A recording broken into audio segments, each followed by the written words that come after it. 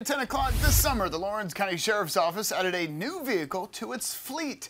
The Polar Patrol Love this. is traveling around the county giving away free ice cream in an effort to build relationships with the community, especially kids. What a great idea, Yeah. right? The Sheriff's Office visited 3 apartment complexes in the county today, and Fox Carolina's Zach Prelutsky tagged along for the ride.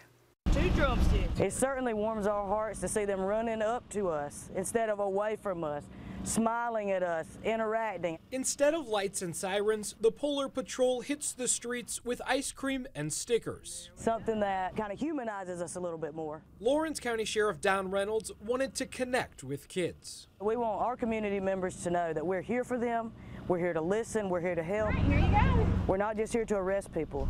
The Polar Patrol drives to a different part of the county twice a week. Who got the drumstick? Angela Campbell was on her way to visit her mom when The kids seen it and they seemed excited by it, so I was like, let me stop. the family got ice cream and a look inside a squad car. A moment like this is the best moment because it let them know, understand that because you see an officer, that don't mean they're always in a bad moment. Everything from the van to the graphics on it to the cold ice cream the Sheriff's Office is giving away on hot summer days has been donated by the community. We're really blessed to live in a small town where everybody knows everybody. After this stop, it was off to another and then a third.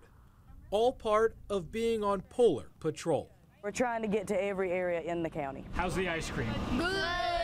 In Lawrence, Zach Prelutsky, Fox Carolina News.